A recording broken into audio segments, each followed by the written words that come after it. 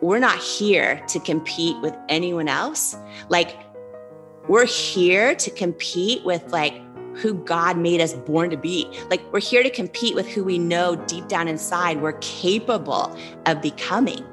And when people really look at it that way, they're like, oh, that's when you know, oh, I'm not in the right job, or, oh, I need to start taking that dance class, or, oh, I need to, all those things we know deep down inside, if we're on that track of stepping into all that we are and all that we're created to be. I want to talk about when you said, I found comfort in knowledge that being underestimated can be a superpower.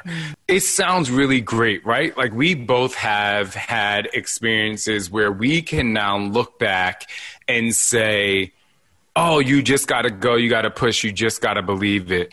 What do you tell, again, that mom that may be home folding the laundry, or that guy that's, just got a divorce and is feeling on the down and out? How would you tell them to believe it? Like, even though someone's told you no, or even though you're in that struggle, like, believe it. Right. So I think the very first thing is knowing and believing that, like, every one of us has this person I believe we're all born to be. And I think most people never actually become that person.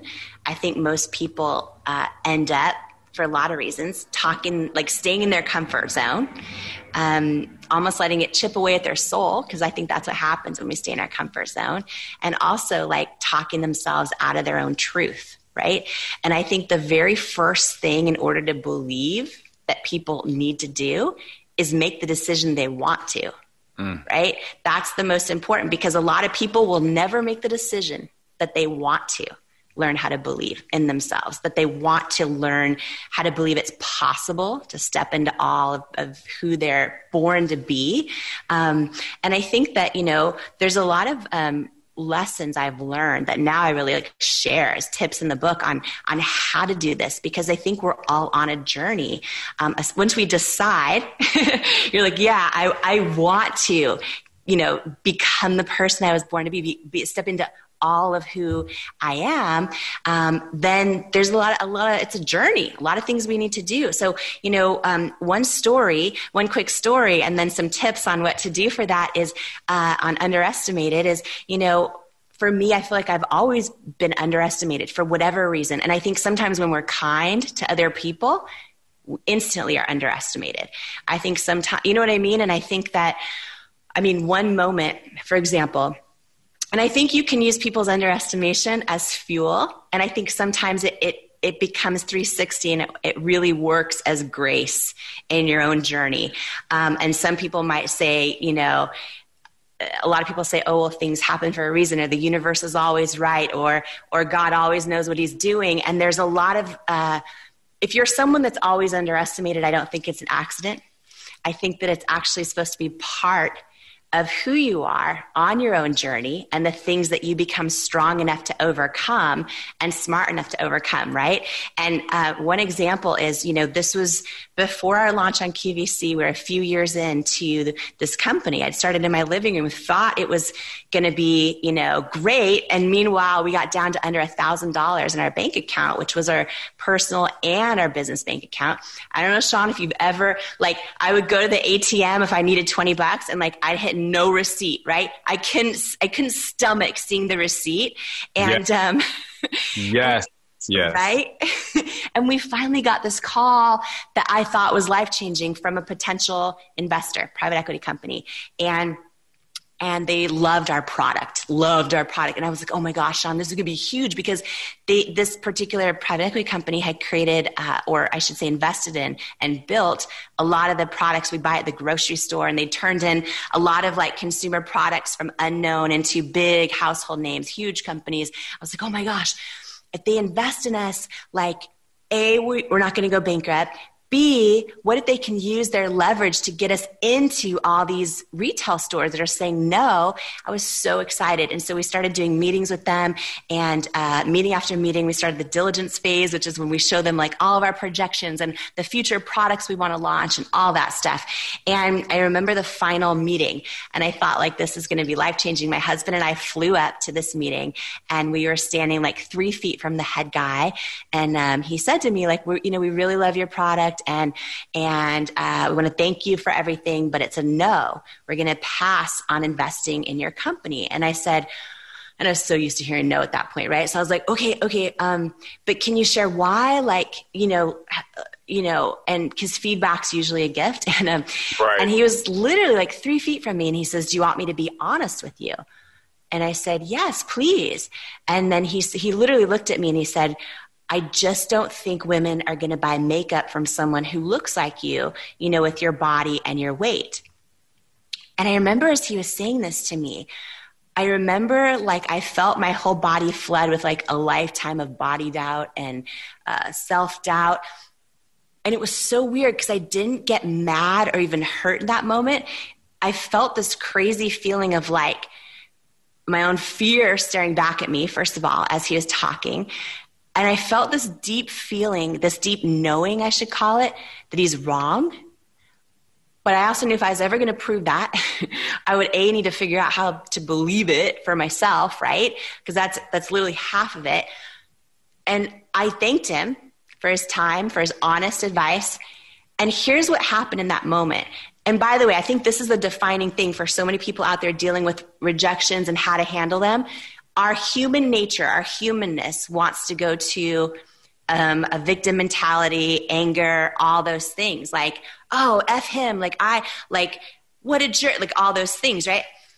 But it was like, of all the things I did wrong, this is one of the things I did right, where I was like, oh my gosh, it hit me. He was passing on investing in our company because of my weight. I was like, wow, he is as much of a byproduct of the beauty industry his whole life as I am, right? It's like, wow, he's making business decisions because in his whole life, he's just seen one type of beauty on TV or in magazines, and he doesn't believe any other way will make him money. And I realized this why is so deep. It's so powerful. Like, not just, oh, let me create products that work. It's like, and by the way, oh my gosh, I'll go off on this for an hour, but so many people, because I've seen so many people fail, right, in their businesses. And I feel like it's because they create their mission, their why, and it just sounds good. Like in this case, my why could have been like, oh, I want to solve my own skin problems and I want to help other women and other people and other men and other people that are the same. And that would be a great why, and it would sound really good. But it wouldn't have been deep enough to keep me going in all those hard years. And a lot of people have these whys that sound great, like, oh, I want to pay for my kid's school one day, or I want to buy a house. And like, those are great. And if you tell someone else that why, they'll think you're amazing. But literally, it's not deep enough to the core of pain inside of you that's going to keep you going during all the hard times that face most of us, right? So like in that moment, he was obviously completely underestimating me. I also knew I'm also underestimating myself and have to figure out not to. But I turned it into like fuel for that like deep why, like the real why I needed to keep going. And here's the crazy thing about when we trust ourselves and we learn to hear ourselves and trust ourselves, which is like half of my book on how I figured out for me how to do that in a lot of cases and how other people can as well. But like when we believe and trust, whether it's in the universe, whether it's in a power greater than ourselves, for me, faith's a big deal. I believe stuff's divinely orchestrated in my life. And so many times these huge, painful rejections or setbacks or no's like suck in the time and they're devastating and they don't make sense and they're not fair. But like years later, right, we can look back on them and be like, oh my gosh, that was grace. Because had this dude said yes to me at that time, Sean, I was so desperate. I would have been like, take most of the company for like anything, just help us survive. And it's like, instead, because of so many people rejected me, I couldn't even give my company away for a little bit of money for so many years. And then by the time, fast forward many years, and we did bring on some investors toward the end, but fast forward to 2016, when L'Oreal bought our company, I was still the largest shareholder.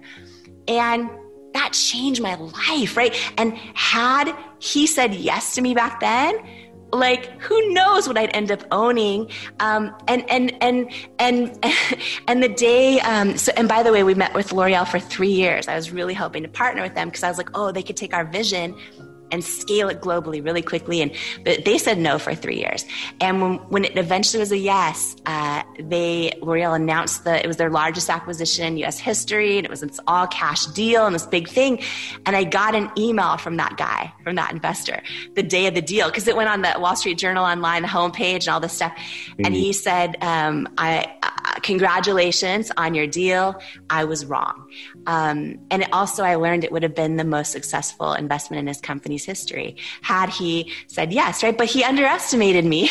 You talk about your why running deep, right? And it sounds good. But I think you proved that when it wasn't just about you.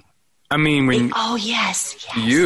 he was saying no, like, not everyone looks like the person on the cover of a magazine or a beauty magazine. Not everyone looks like that. So and I would be bold enough to say that I believe that that's maybe 10% of the population. So you're excluding 90% of the population because of what you think beauty is, but not really going to the person that maybe they have beauty inside of them and this is what's going to bring them out. And so, I just really want to commend you on not just having something that sounded good, but it made you like help other people feel good. And you said something earlier about what you were born to be. Mm-hmm. And I know that this subject it was very emotional in the book. And, as a person that never met their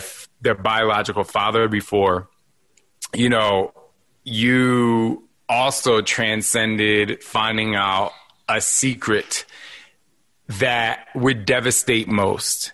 And you, again, had to believe it and believe in yourself. And I think you know what I'm talking about. Can you just share just a little bit of that? Thank you. Yeah. And, really fast, one thing you asked me earlier, I just realized I forgot you said, for people in that moment when they're shaking and how do I get through this? What did you do? What was your mindset? It's exactly what you just said. Like, I forgot to answer you. So just to share it really quick in case it's of value.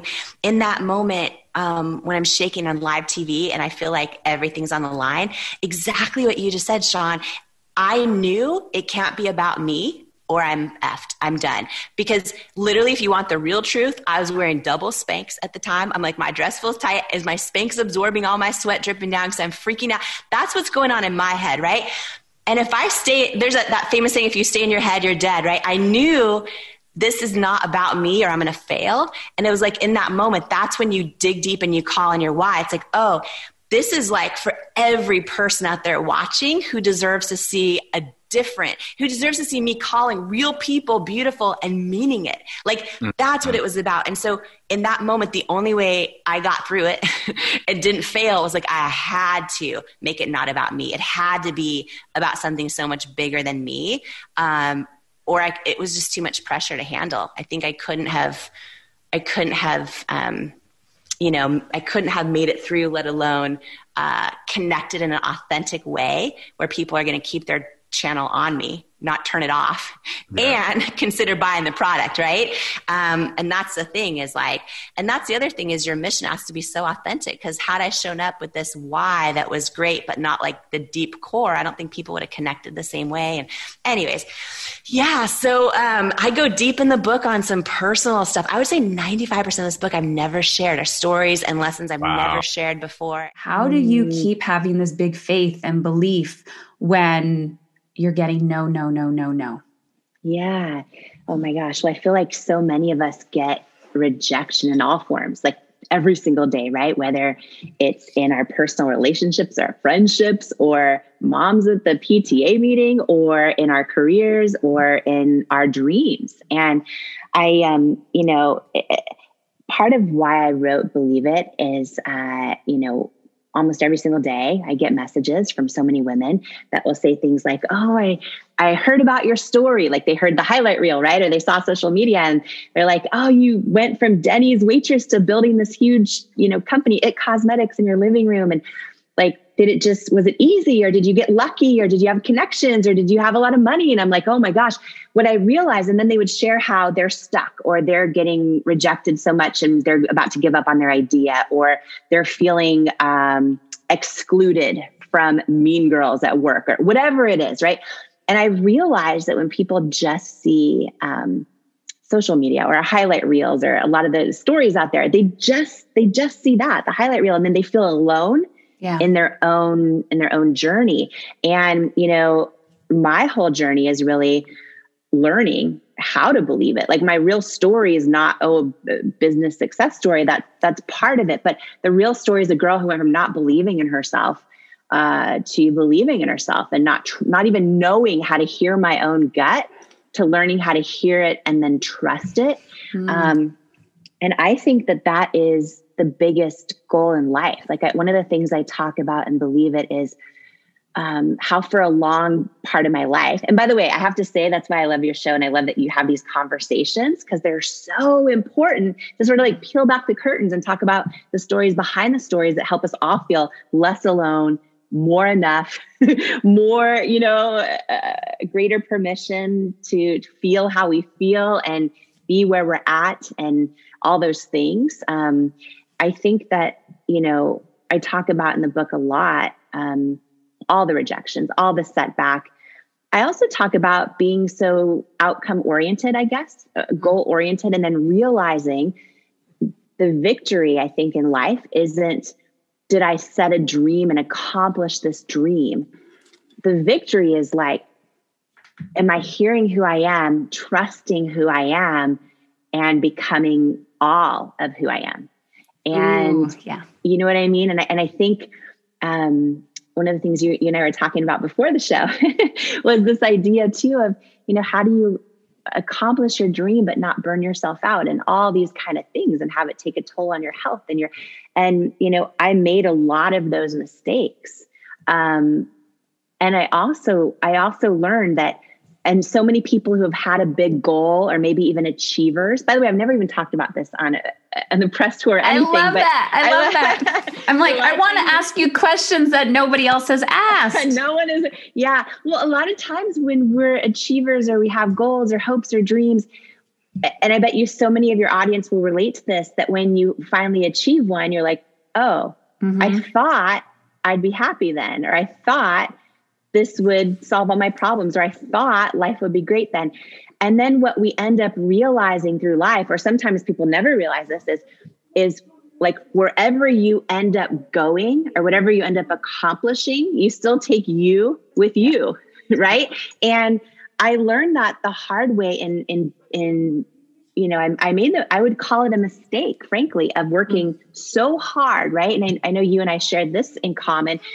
I was so burnt out for so many years. And I do not believe I had to work 100-hour weeks to sell a company for $1 billion. I don't believe that when I look back.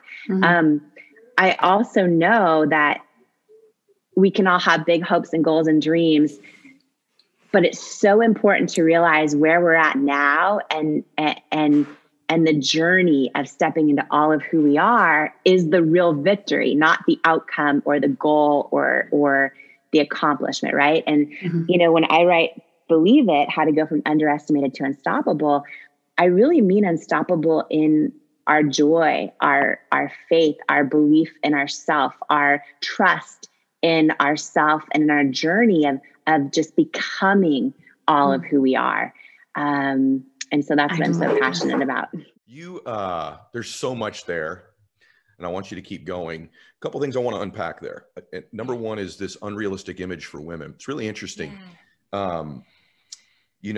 with men, it really isn't that way. If you look at football, Tom Brady has a few ads. He's the good looking dude, right?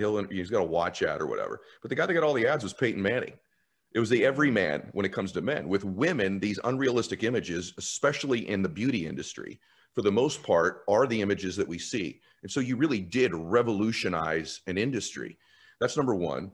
Number two, it's interesting to me that your dream was to be a broadcaster. I got to tell you, we both bagged groceries at Safeways, and I was a broadcasting major in college, and that was my dream. I didn't know it was going to show up 30 years later, after my entrepreneurial journey. But I think life starts after your first dream goes away. I really believe that's where you're defined. And I'm so curious about this journey with the rejection.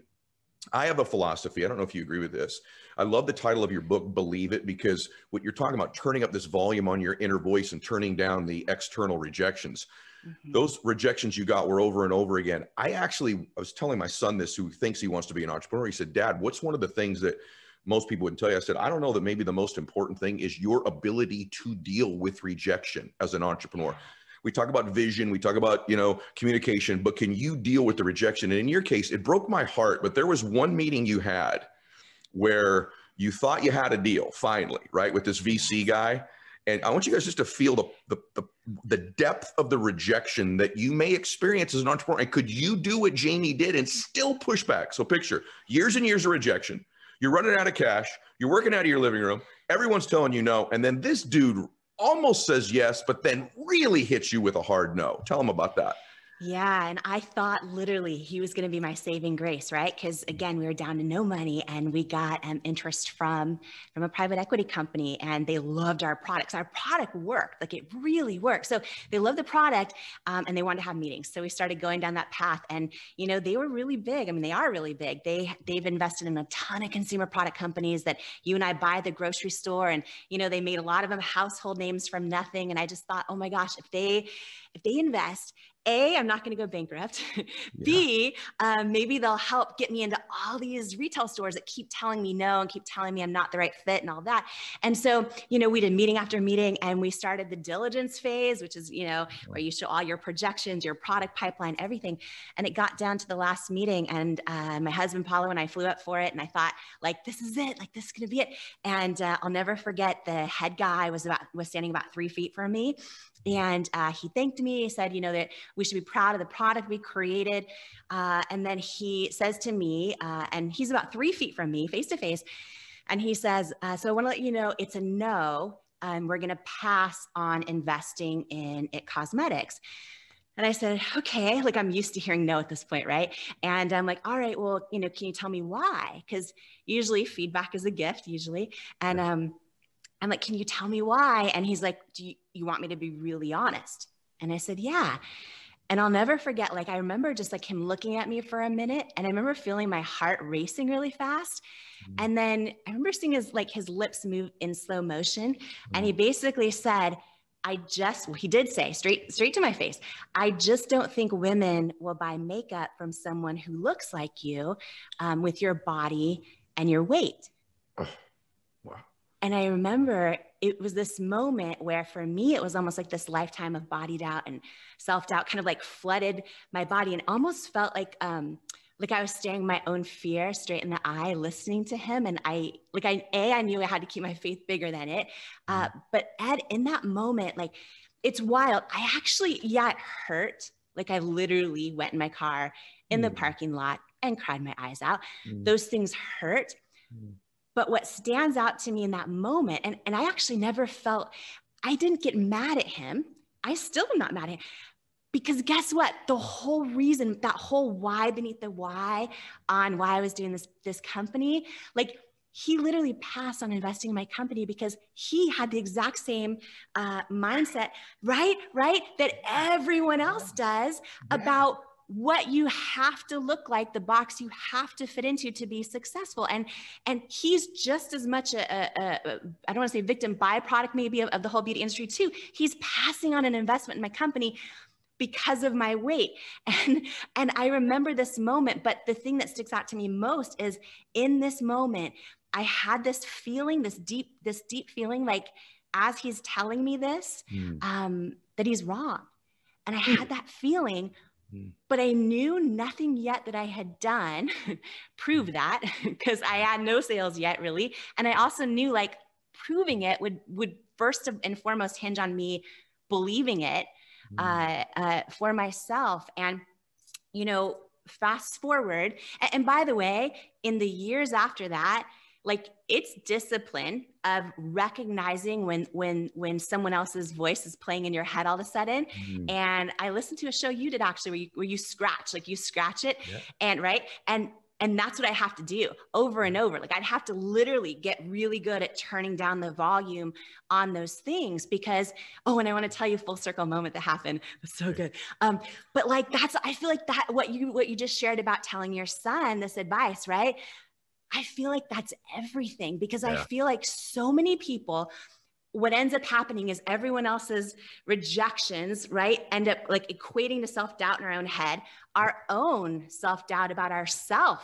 We start to turn the volume up on that to the point where with all of it, with everyone else's opinions, and in my case, the lack of success around me, it can get so loud that we can't even hear our own internal knowing anymore. And I feel like so many people, and then you have your friends and your family, like they mean the best, but they're seeing you through their own lens of fear and inexperience, right? And so between all of it, so many people I feel like end up literally talking themselves out of their own calling and talking themselves out of their own truth and staying in their comfort zone at like the cost of it chipping away at their soul. We've all done this. And literally missing out on the person they're born to be. Wow. And I feel like and my story is like years and years and years of rejection. But when I look back at the things I did wrong and the things I did right, usually like my biggest mistakes came down to when I actually didn't listen to something I knew in my gut. And I decided to go with something an expert had told me when it didn't feel like quite right.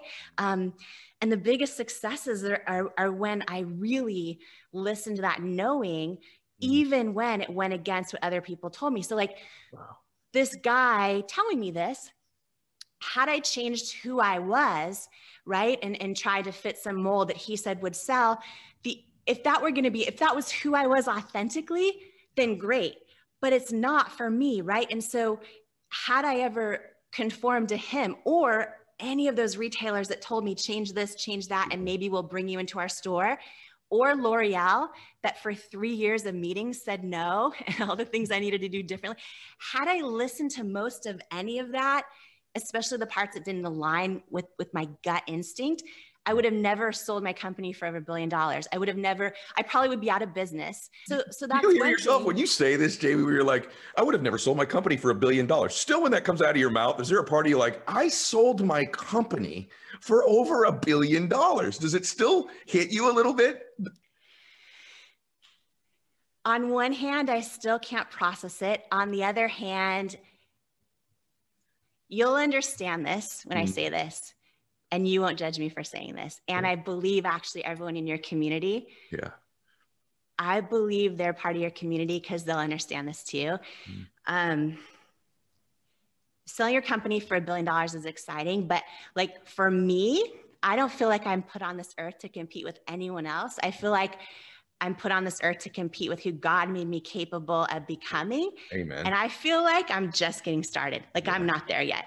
Yeah. So selling a company for $1 billion is exciting, but like, I feel like stepping into all of who I am and serving and giving and all the things I'm really called to do, I still feel like I'm not there yet. By the way, you talked about. I feel like having watched you speak a couple times and then listening now, I feel like all of that happened, all of the struggle, all of the ups and downs, all of the selling of the company, all you've learned, all you've been able to articulate, your broadcast background, all of that stuff is leading you right now to your time. Like I think you were called for what you're doing now, which is teaching and inspiring people and giving them hope. However, you did say it came full circle. Yeah. What did you mean when you said that? What's the full circle? Ed.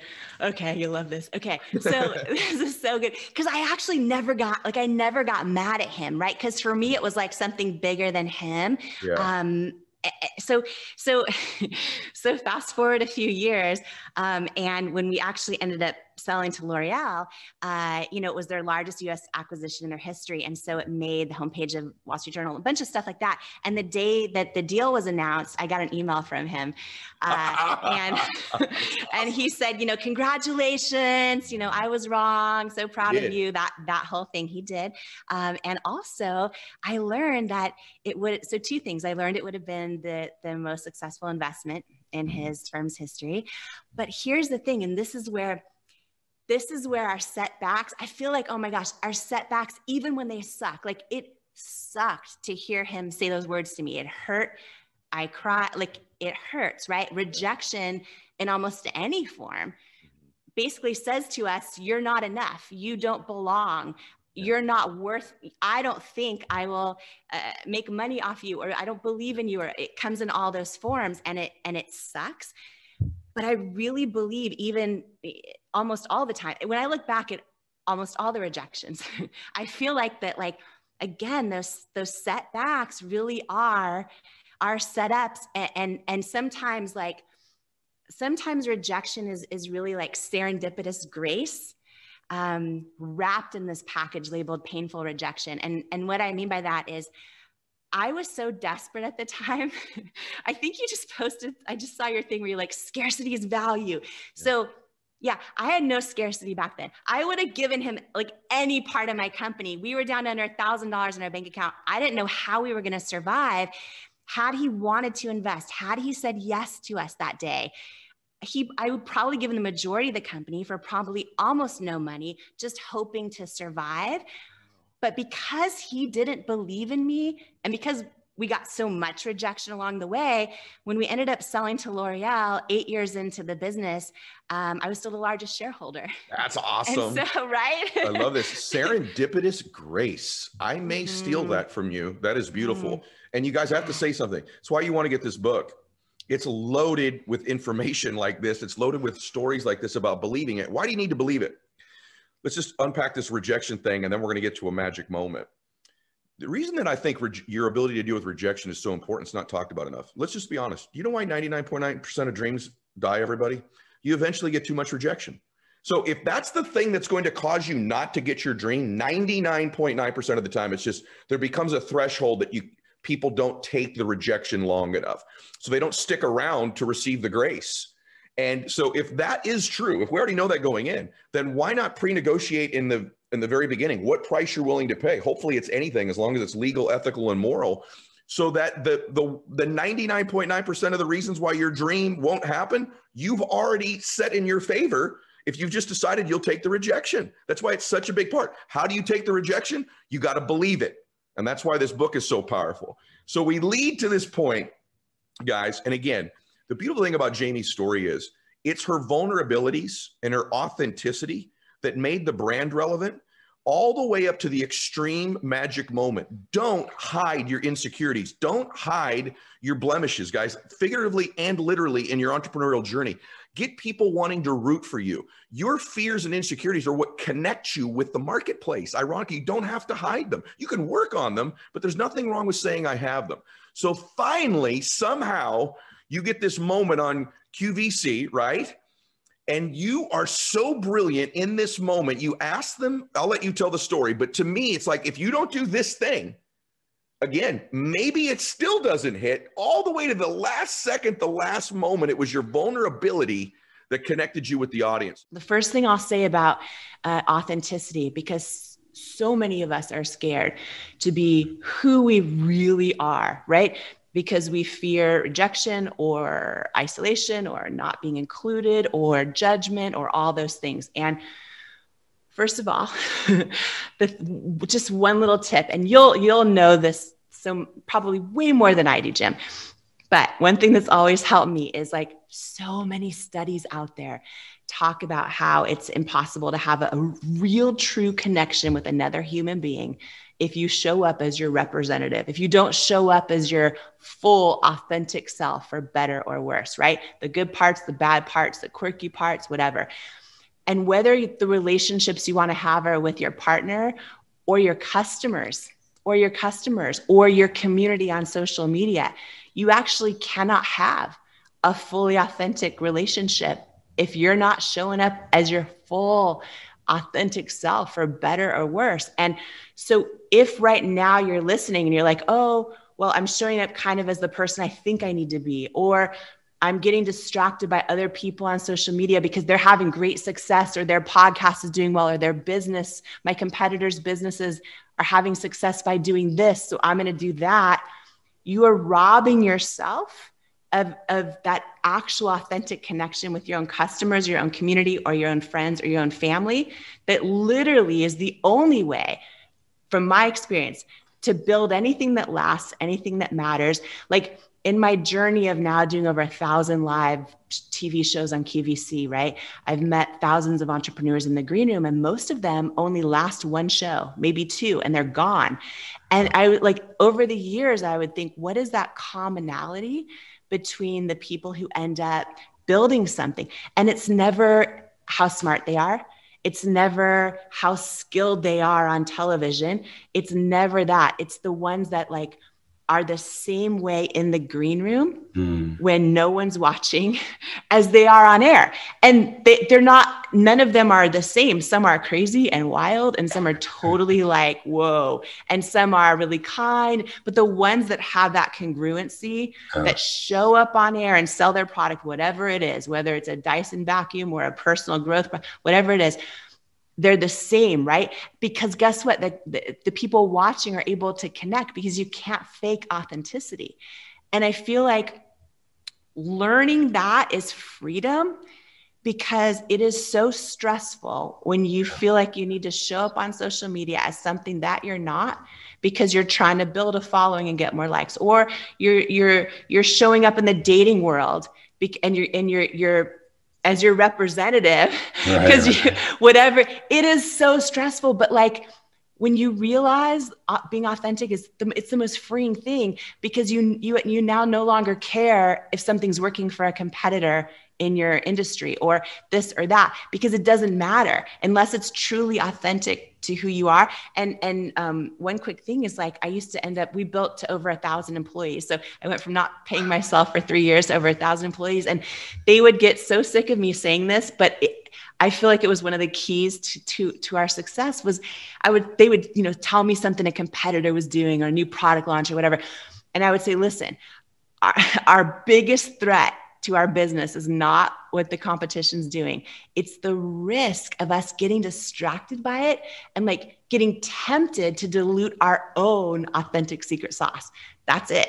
And it was kind of like staying true to that helped us actually build something that mattered. And listening to that, even sometimes when the experts out there, or in my case, the retailers, were telling me they didn't believe in it.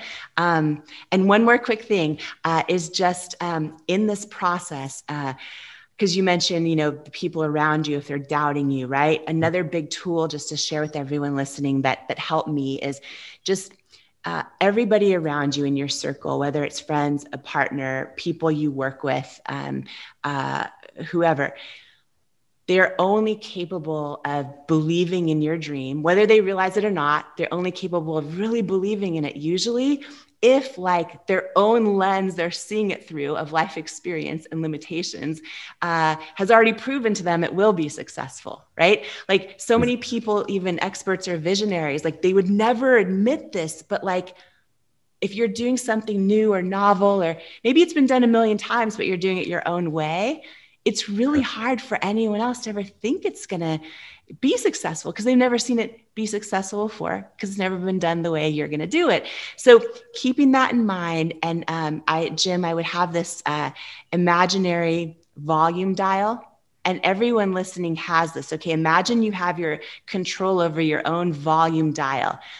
I think one of the biggest keys to overcoming self-doubt on your own journey, whether it's to start painting again, or to start writing that book, or to just freaking go online and make an online dating profile and put yourself out there, right? I think like one of the biggest keys is learning how to control your own volume dial with who you let speak into your life about what. And what I learned, and again, I share a million things I did wrong in this book. You and Paulo believe it, even when you maybe shouldn't have believed it. How did you keep each other positive on this journey of rejection and a ton of no's? Yeah, it's one of the hardest things to do. And I think that when I look back, like there was a lot of mistakes I made, a lot of times where I put experts' opinion on a pedestal instead of my own faith and my own inner knowing, right? Which is so tempting to do. And so, one story I think that really captures, because I think so many of us connect through the power of story, right? And captures like some of the things we did that helped us believe, helped us stay positive, helped us keep going. And they came out of some of the toughest moments. So we were a couple years into the business. It was so hard. We were down to under $1,000 in our bank account, which was not just our company bank account, it was our personal bank account. So anyone out there, whoever has been in that spot and you go to an ATM to get cash and you hit no receipt because you don't want to see it. You know what I'm saying? Like that's what you can't, like that's where we were at. And dollar hot dogs from Costco on the counter outside. Anybody who goes and eats it. The good thing is those taste good. But it was like, how do we conserve every penny we have? It was like a season like that. And we finally got a big call from an investor at a private equity firm. And John, I was so excited because this particular private equity company, they've invested in tons of like consumer product companies, like products all of us right now buy at the grocery stores. A lot of them, they've taken this particular PE place has invested in some of them pre-revenue, some of them when they're really small and built them to these huge household names. So I'm sitting there going, oh my gosh, they see how how good our product is, what we're doing. Like if they invest in us, like A, maybe we're not going to go bankrupt. B, maybe they'll have leverage and help get us in all these stores that are telling us no and get us on QVC is telling us no. So I was so excited and we started taking meetings and they seemed super interested. We got to the final meeting after the diligence phase, which is when you show them your projections and your plans and all of that. I'll never forget this moment. And it was a defining moment that helped me understand how do you stay positive in the face of adversity and opposition and hard times and setbacks. We got to the final meeting, okay? And I was like, it's going to happen. Paulo and I flew in for the meeting and they were so kind. Everyone was great. And then the head guy, and he was standing about 3 feet from me. And he says to me, so, we just want to tell you, we appreciate you. We're rooting for you, all these things, but it's a no. We're going to pass on investing in IT cosmetics. And by this point, I'm so used to hearing no, right? And I'm like, okay, can you tell me why? Like, could you give me any input or feed? Because usually feedback's a gift, right? And he goes, well, do you want me to be honest with you? Like really honest with you? And I'm like, yes, please. And he was literally 3 feet from me. And he says, I just don't think women will buy makeup from someone who looks like you, with your body and your weight. And I remember watching, it was almost like I was watching his mouth move in slow motion. And when these words were coming out, I felt like this lifetime of body doubt and self-doubt, like flood my body all at once. And I remember as I was watching him say these words, I wasn't offended or anything like that. I mean, it wasn't even about him. It was almost like I was staring my own fear straight in the eye.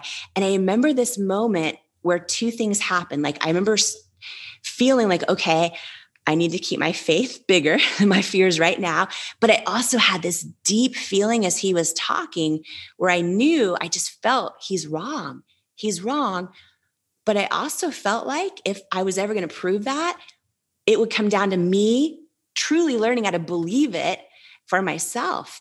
And the other thing that happened, and I truly believe our setbacks, even when they suck, even when they hurt, even when they don't make sense, even when they're unfair, our setbacks are so often our setups, right? For fuel of what we're supposed to step into. And when he said those words, I thanked him for his time because what I realized in that moment was like, oh, he has seen the same images his whole life of what beauty is that I have too, right? Him passing on investing in us because of my weight, that is exactly why I need to create this, like build this company, shift culture and beauty, because it doesn't just affect women, it affects everybody. And he's a dad to little, right? And it's like, it affects everyone. And I never took his no personally. It fueled me. And by the way, just a fun side note is 8 years later, when we sold to L'Oreal and their largest U.S. acquisition in history, I got an email from him, and he said, "Congratulations, I was wrong." And I also learned we would have been the biggest investment in his the most successful investment in his company's history. And the last thing I'll share is on this is that when I talk about our setbacks or our setups, had he said yes to us at that time, we were so desperate. We were so small. We had what looked like no opportunities around us. We probably would have sold like the majority of our business to him for almost no money just to survive. Instead, we ended up because everyone rejected us in big part, we ended up staying the largest shareholder all the way through the sale. And our life is and what we're able to do and how we're able to serve and give is so fundamentally different because of so many of those no's, even though at the time they hurt, they're painful. And it's like, I really think those, like so often the most painful times in our life and the rejections and the no's are often like just like serendipitous grace, like wrapped in a package labeled painful, rejection. And so, part of staying positive was really keeping the perspective the whole time of, first of all, learning to really tune in and trust ourselves and our gut, because so many people, even in your community, people I know, myself, this is always a journey and a struggle, is to figure out how to trust ourselves, right? And how to actually, because we're surrounded by so much noise, right? We have all the self-doubt in our own head. We have other people's opinions all around us, everywhere. We hop on social media or the news and everyone's fighting. It's like there's so much noise that so many people go through life and never learn how to actually break through and turn down the volume on all that stuff, turn down the volume in our own heads of our own self-doubt, and actually get still and listen to what it is our gut is telling us, our knowing, our truth, right? And for a lot of people, that's how they hear God. For a lot of people, that's how they hear their faith. And I think that doing that is so important. And in the book, I talk about so many tips and lessons on how I've done it. But I feel like if people are going to do one thing, just really learning to tune in to and listen to their own gut. A lot of people have never done it. A lot of people haven't done it in a long time. A lot of people feel like they don't know how to do it. And part of not knowing how is just because we're not separating that, oh, wait, everything I'm hearing isn't me. I'm hearing my own self-doubt. I'm hearing other people's opinions. I'm hearing my friends and family who love me, but they only see me through their own lens of experience and limitations, right? We have to learn to turn down the volume on all that, get still, listen to our gut, because at the end of the day, it's the single biggest way we're going to step into all of who we are, all of who we're called to be. And I know you have a lot of athletes on and a lot of people, and competition's a big, and listen, I'm all for like competing, all that stuff. Like, oh, trust me, like I'm driven. Like it's not an accident. We built $1 billion business. But here's what I know to be true for anybody listening, whether their dream is to start painting again or to write a book and just write that first page, whatever it is. And I think this is so important, by the way, because now we're seeing social media everywhere and it's so easy to fall in that comparison trap. When it comes to competition, the biggest thing that I know is true, and I think when we focus on this is another way to stay really, really positive also, and it's true, is that we're not here to compete with anyone else. Like, we're here to compete with like who God made us born to be. Like, we're here to compete with who we know deep down inside we're capable of becoming. And when people really look at it that way, they're like, oh, that's when you know, oh, I'm not in the right job, or, oh, I need to start taking that dance class, or, oh, I need to, all those things we know deep down inside, if we're on that track of stepping into all that we are and all that we're created to be. It's so good, Jamie. I often say that man's rejection is God's protection. So you're definitely being protected during that time, no doubt. And then also just hearing you talk about your belief, your faith, your intuition. I truly believe that the most important words in the world are the ones that we say to ourselves. And your ability to navigate rejection, your ability to, as you say, get quiet and still, seems to be, both here in the show and in the book, like absolutely foundational. Give us a little bit of, like, how long did you work out that muscle? Was it 3 years? Was it a lifetime? Was it just in a professional capacity, or do you make use of this in your personal life? Because as you said, not only is this story bigger than you, but it's bigger than business. It's about humanity. And, whether you're successful in business or you feel fulfilled in life, there's not that much gap between those two things. You can, if you have this skill set, I believe you can create or cultivate fulfillment in all these areas of your life. So was it professional, personal? And how long did you feel like it took before you had the resilience, or did it just happen at the right time and you just continued to hone the muscle? Give me a little bit more color there.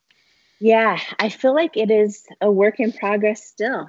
I feel like it's a lifelong journey. There are so many areas in my life where I went from just completely being overrun by self-doubt and learning how to turn down the volume on my own self-doubt. And I literally, Chase, would imagine, I talk about in the book a lot, this idea of like this imaginary microphone or this imaginary volume dial, right? And, there were times where, I got a strong rejection that hurt so bad from someone.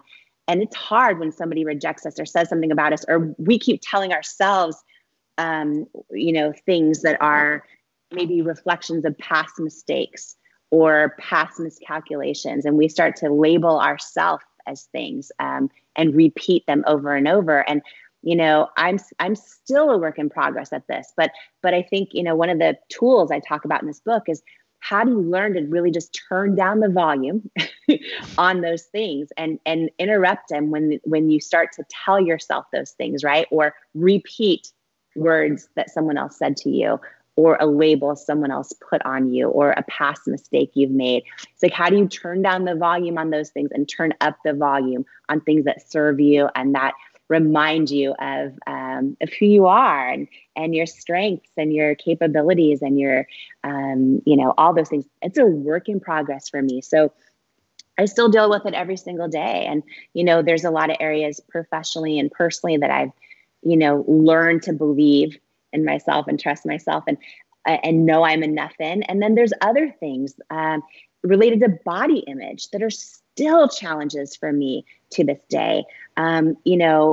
As I've been so blessed to meet amazing people like you, like Oprah Winfrey, like there's so many people, right? And I share this, Oprah read the book cover to cover, and she was the first person that read my manuscript. And because I wanted her blessing to share a few things in the book, not about, oh, how cool is it that Oprah's my mentor, but, oh, I'm still scared to call her. I share some real stuff in this book about some real work I'm still doing in real time, because I think that we're all works in progress on this lifelong journey. And, I won't go into like all of the stuff, but I share in the book for the first time ever about how I knew my whole life. I just had a feeling I was going to meet Oprah. And when I finally did, and she invited me to her house for lunch, and we had this 3-hour lunch, just the two of us. And when I left the lunch that day, and this was 3 years ago, she gave me her cell phone number, and she said, "You can call me anytime, like call me anytime." And I freaked out internally, and I was like, "Absolutely. Thank you so much. Here's my cell phone number." And to this day, Chase, when I have something I want to share with her, I want to, say a prayer for her. I want to inspire her. Or I want to ask her advice on something or whatever it is. I will text her or email. And by the way, when she writes back over text and I see the 3 dots, like I still freak out. I screenshot it sometimes. I will text her and I will email. I have not called her. I've not called her. And I had this big realization fairly recently, and I wasn't proud of it. And I realized, oh, wow, I still don't believe deep down inside that I'm at the same like vibration level as Oprah to just call her up. And that's something I'm working on in real time because I know that's a lie. I know every one of us, every human being is worthy of calling each other up. You know what I mean? Like we're all the same. We're all connected. We're all in this life together. Like we all have the same hopes and doubts and fears. And so, you know, for me, it's really a work in progress. There's a lot of areas in my life I've figured it out. And so I'm now working on applying some of those same principles and lessons to different areas of my life and to making better decisions. And I think too, you know, the better we get at it, we also learn to trust ourselves when not to trust ourselves, right? For, you know, starting a company with my partner. And then we both ended up working 100-hour weeks for 10 years. And I share all about that too, because a lot of people either are or are thinking about starting a dream with a friend or a family member or a partner. And, you know, that comes with so much, right? And to this day, part of why I decided to sell the company was because I learned to trust myself, to not trust myself, that if I stayed running it and owning it all, I would still probably be addicted to work and still probably be working 100-hour weeks and still probably not have had a baby, all the things. Because we tried for 10 years while working 100-hour weeks to have a baby. And it was just a crazy journey. And so anyways, you know, I made the decision in big part to sell the company because I didn't trust myself. I trusted myself enough to not trust myself that I wouldn't miss out on life. And so it's all a big journey and it's all a work in progress. And to this day, I think it will be the rest of our lives for all of us. You know, that's one of the things too, is like, I feel so grateful to be able to share all of the things I learned, all the lessons I've learned so far in life and in business that I hope and pray are of service to other people and save them, you know, nights crying themselves to sleep and self-doubt and hopefully time and money and all those things. But I think that for the rest of my life, I'll be a work in progress too, still really trying to figure it all out as I go and overcome all that not enough-ness that all of us have at deep levels.